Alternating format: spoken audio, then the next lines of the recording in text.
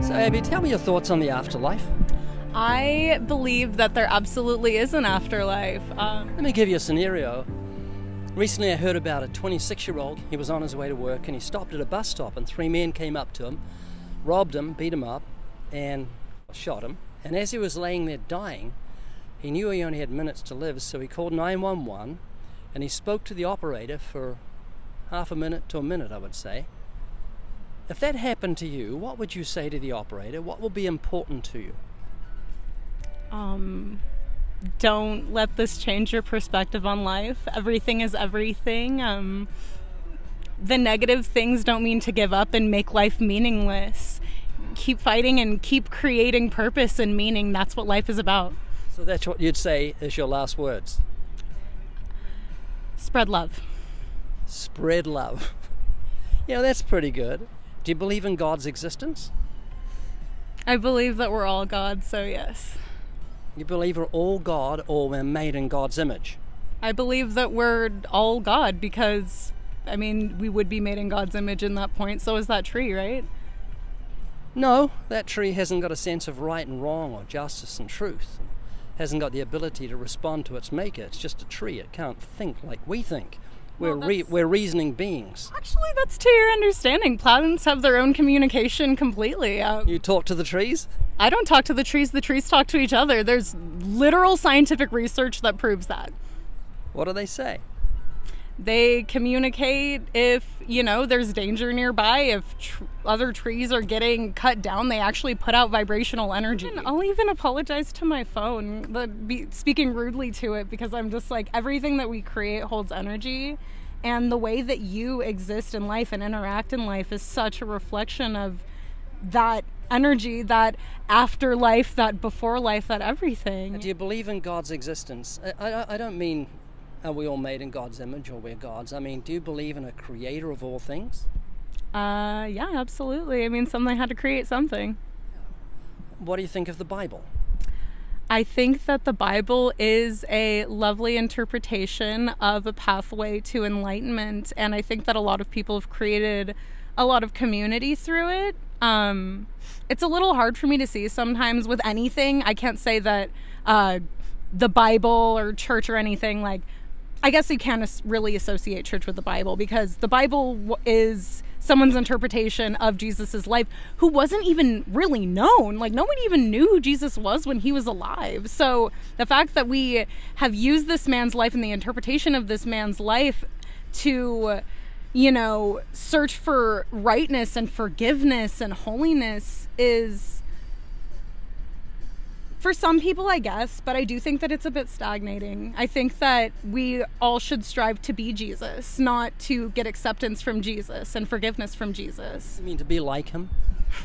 I mean, whatever people think he's like, Well, when he was being nailed to the cross, he said, Father, forgive them. They don't know what they do. Yeah. That's love. Yeah, and that's what we should all strive for. If everyone loved each other, there'd be no wars. Absolutely. No one would be in prison. There'd be no judges, no juries. There'd be no police, because everyone would love each other, not steal or rape, commit adultery. We'd all do that which is pleasing to other people. We'd love each other as we love ourselves. So let me change the dynamic a bit. Can you handle that? I'm going to move away from your intellect, which we've been addressing, and speak to your conscience. Can you handle that? I can handle that. Do you think you're a good person? I try every day. Okay. What do you measure yourself with to know if you're good? That's a very complex question.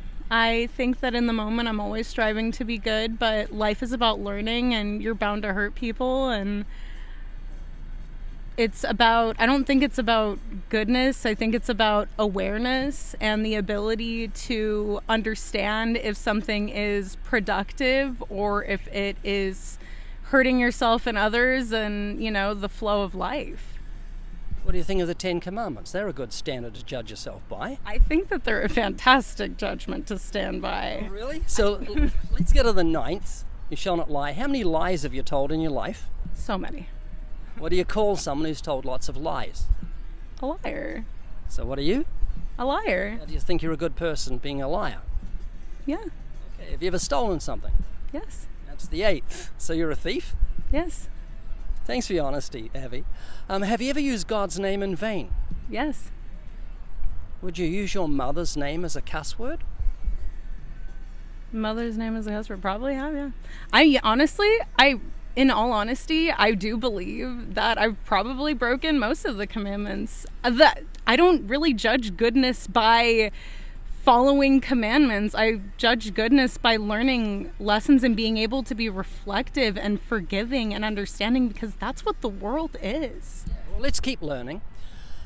When you use God's name in vain, you're using it, equating it with a filth word beginning with S, human excrement.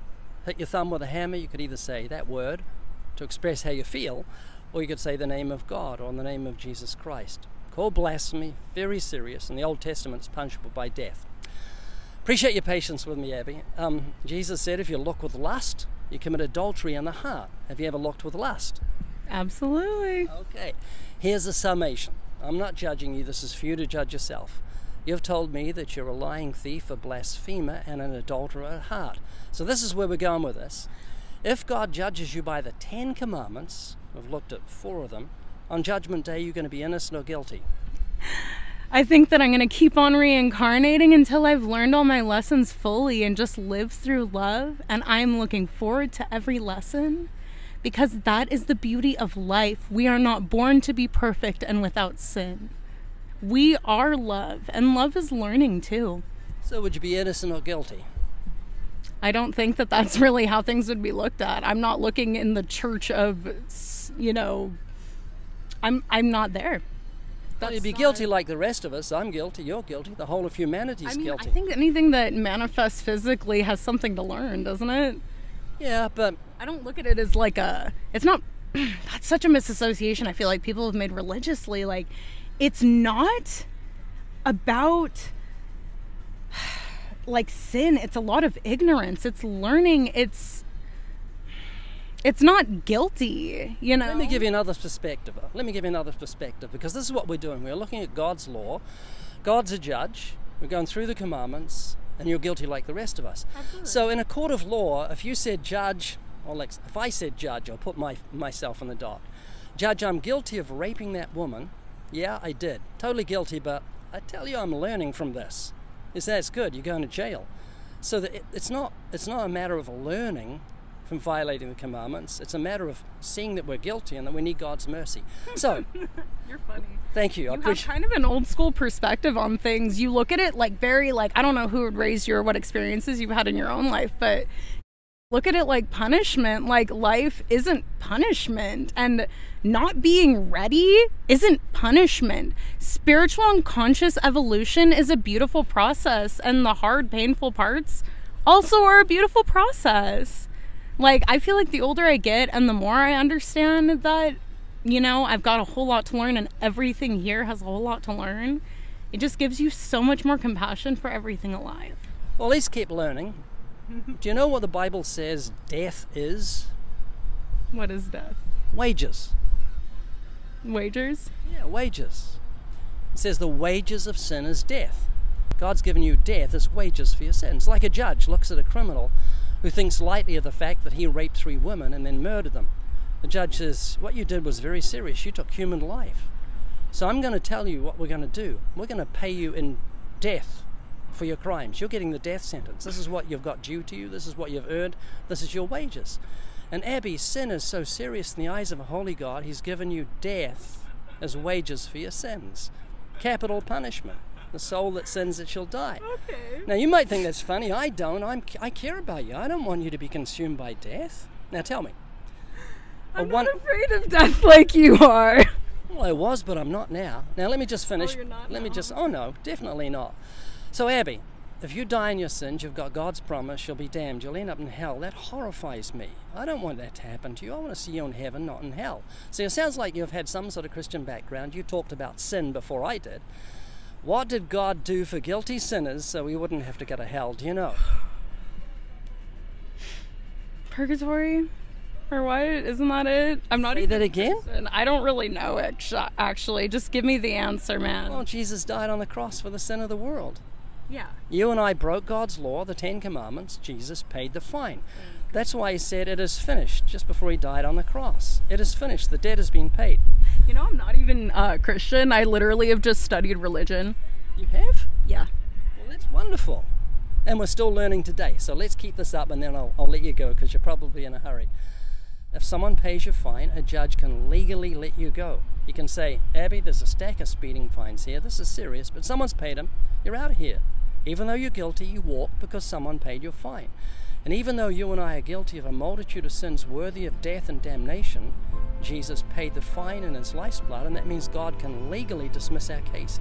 He can let you live forever. He can take the death sentence off you, all because Jesus suffered and died on the cross and rose again on the third day. And I can see that you've got a contemptuous attitude to the gospel, but stay with it. Please stay with it. I'll let you go. I'll let you go. Like this whole awesome little complex thing to really instill fear into people that don't believe in Jesus, and like, gosh, don't be fearful. Millions of people watching. I'm not fearful. You're kind of disgusting, and I'm driving away on you because this is really very, like, you're going into like deep psychological manipulation under the idea that you think you're giving people religious enlightenment. And that I'm going to move away from your intellect, which we've been addressing, and speak to your conscience. Can you handle that? I can handle that. I'm sure you'll have a lot of heavy Bible thumpers that you have heavily manipulated because they believe in their egotistical truths and dogmatic understandings, but I'm out of here. Can I give you a couple of in and out cards before you go? Oops. Spread love. Spread love. Yeah, that's pretty good. The Evidence Study Bible will give you everything you've ever wanted to know about subjects such as the theory of evolution, as well as valuable information about the cults and different religions, atheism, and biblical archaeology. It also contains hundreds of quality quotes, fascinating articles, amazing scientific facts in the Bible, and so much more. It even includes answers to 200 of the most commonly asked questions of the Christian faith. The Evidence Study Bible will thoroughly enrich your trust in God and in His precious Word. Get yours at livingwaters.com.